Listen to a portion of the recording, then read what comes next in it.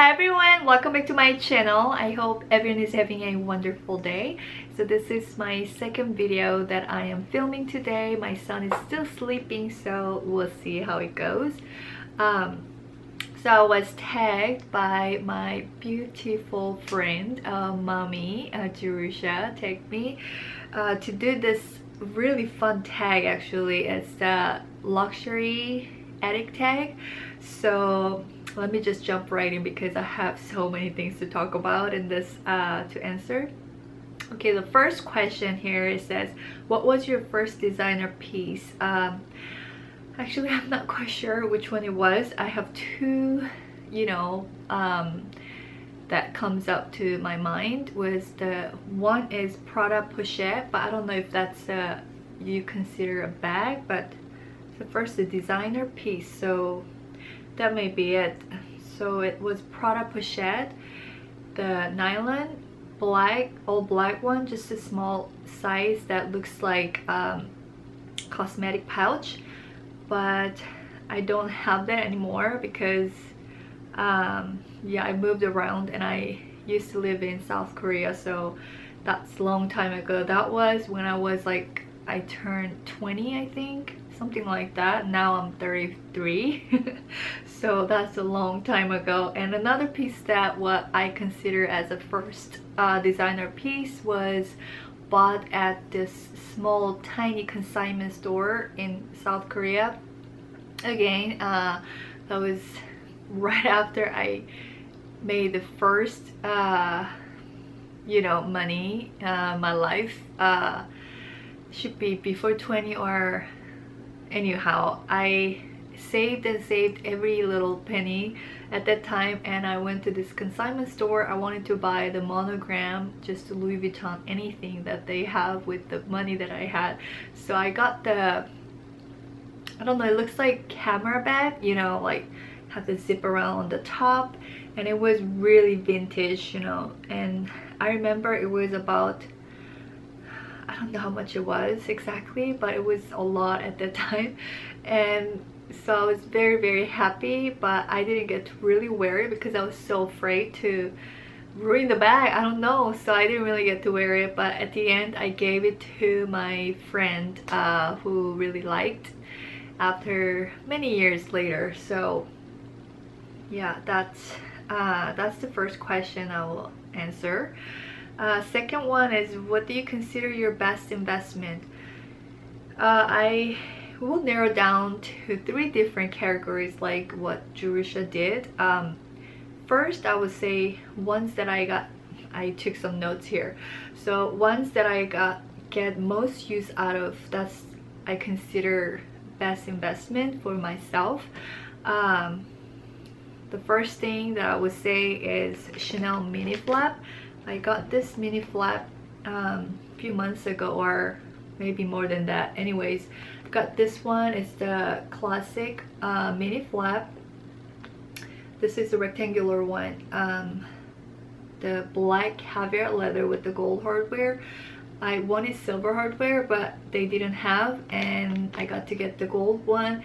And this bag has been the bag that I wear the most out of everything that I have, actually, and out of my Chanel collection especially, because I know Jumbo is the one that I had longer, but I don't really get to wear that. It's pretty heavy and pretty big, and anyhow, I just take this anywhere I went, and I just really love it. It's small, but it fits a lot, and it fits everything what I need a day. And I have a little baby, so when I go out, I normally have my little big Longchamp nylon bag in my car with all my baby stuff.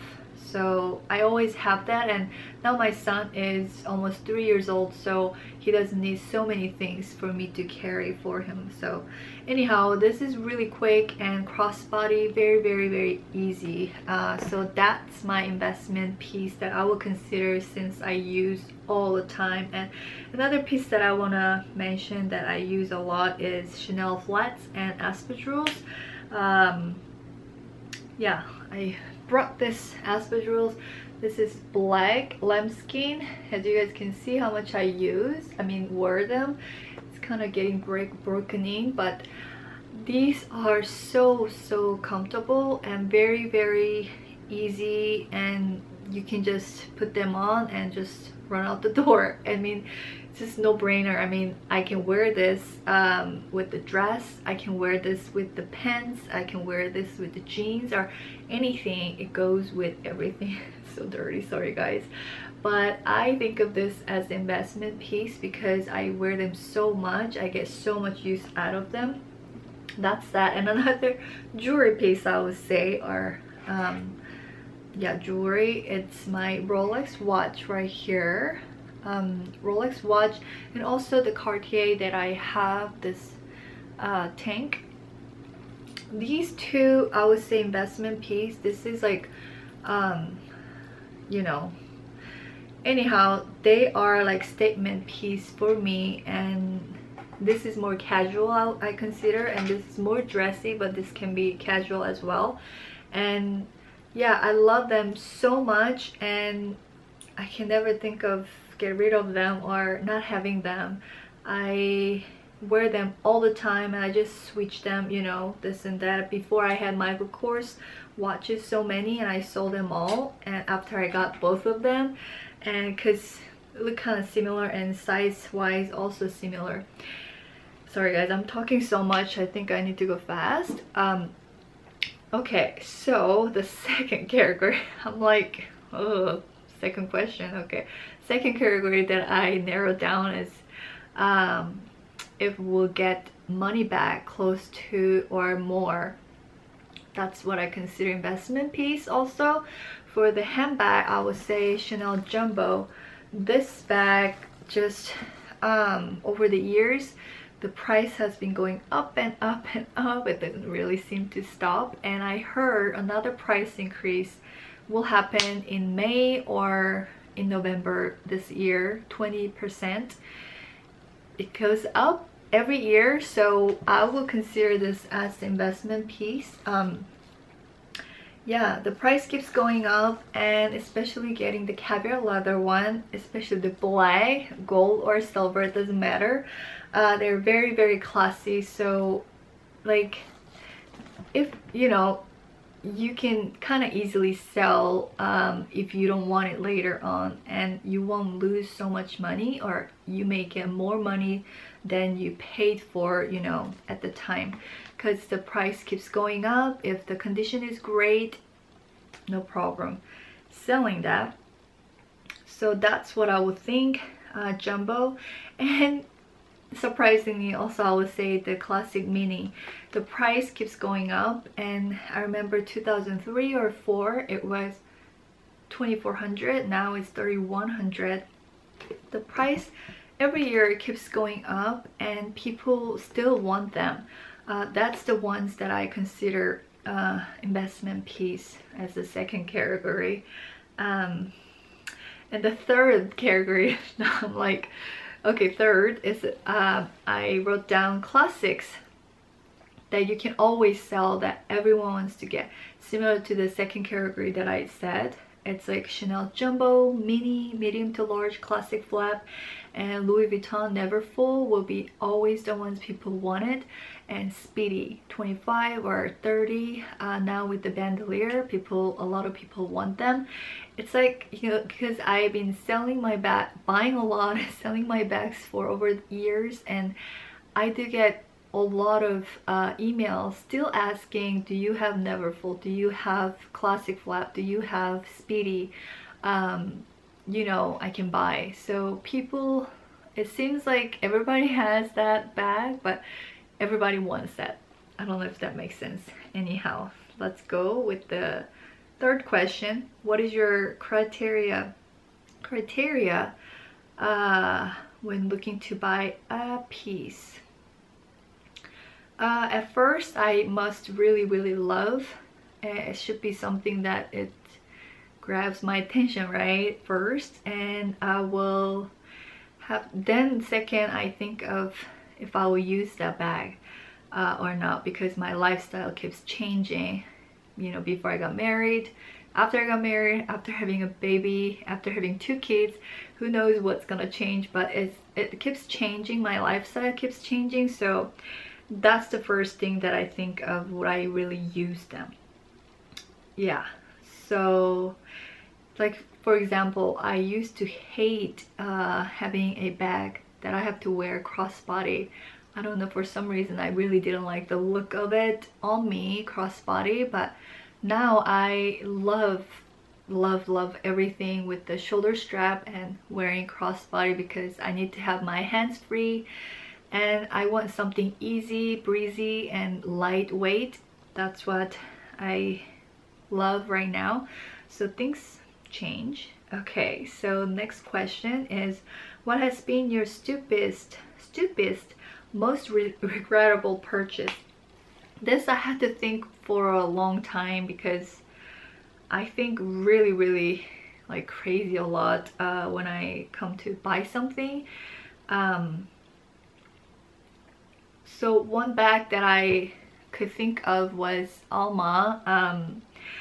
If you guys don't know what Alma looks like, it's Louis Vuitton Alma. This is the one with the red color. It's the coquelicot color. Love it. So the story is, I don't know if you guys have been following me for years, you will know that I used to own green Alma. I don't know the exact name for the green one, but I think it starts with M. Anyhow, you guys have seen that bag, I believe. If I bought that bag when my husband and I went to Las Vegas for the first time.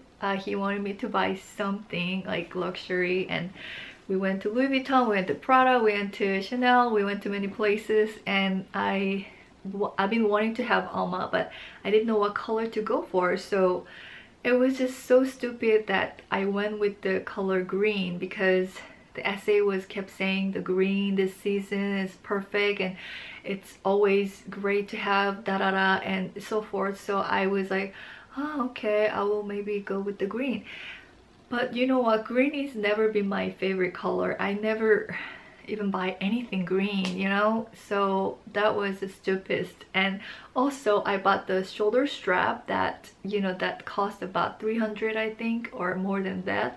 I don't remember exactly, but I bought that as a set together. But after wearing the shoulder strap with the Alma, that's the size PM, which is pretty heavy. I mean, heavier than the size smaller one. It just didn't work out for me, because the shoulder strap was kind of thin, and when I wear it with the stuff inside of my Alma, it became very heavy, so it would really dig into my shoulder. So paying that much with the shoulder strap and the Alma, I mean, going through all that, it was just, I don't know why I bought that bag, but I love the bag. So anyway, I sold that bag with a really low price, and the strap, I just gave it away when I sold that bag. And then I got this color, which I absolutely love. You guys know that I love red.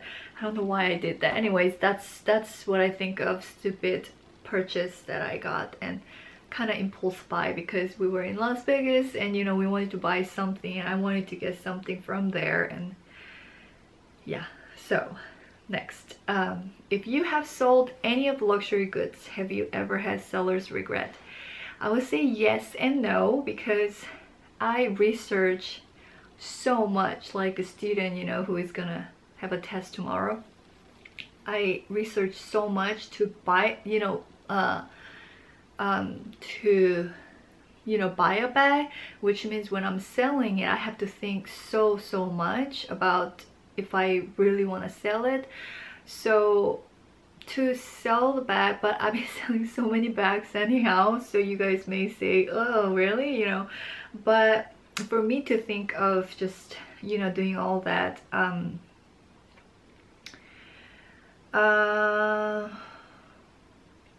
so I don't know, seller's regret, I would say mini flap that I sold, the black patent leather with the silver hardware, which I absolutely loved and adore, and I still love and adore that bag. But I sold it at that time because I wasn't really enjoying it and wearing it, and I would just wear it once in a while and put it, you know, to the closet, so it wasn't really being used. So I won't say I regret, but I, you know, sometimes miss it when I see it. But yeah, I'm glad that I sold it, but I do think about it sometimes, and I do love Chanel mini flat now even more. So yeah, but now I kind of lost love of patent leather, the shiny leather. I don't know, for some reason I like matte finish and just the shiny finish lambskin. That's more what I like now. So yeah, I wouldn't say I regret, but I miss it. I don't know if that makes sense also. Okay, so next question. What is a piece that you think everyone should have? I think everyone needs to, you know, own, I would say, small leather goods. SLG. Couple of things that I brought here. At the full-size wallet, if you guys need to have full-size wallet, I will, you know, go with the one. I mean, I bought so many full-size wallet and I went through many different types of wallets already, and I now have, this is the only one that I have in this full-size wallet, because I figure out that I don't like the zip around ones. I don't like compact like zip ones. Anyways, I like something easy, like just snap open, and it just, everything is easy. I like.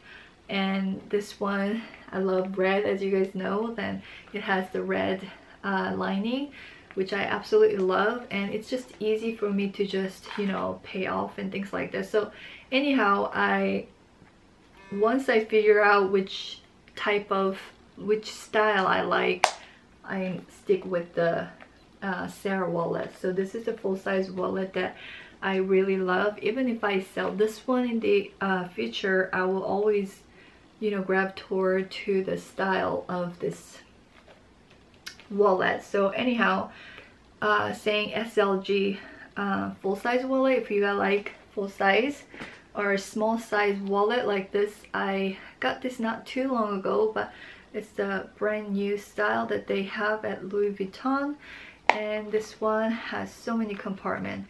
I mean, things like this, like small leather goods, that's what I wanted to say about our Chanel small leather goods.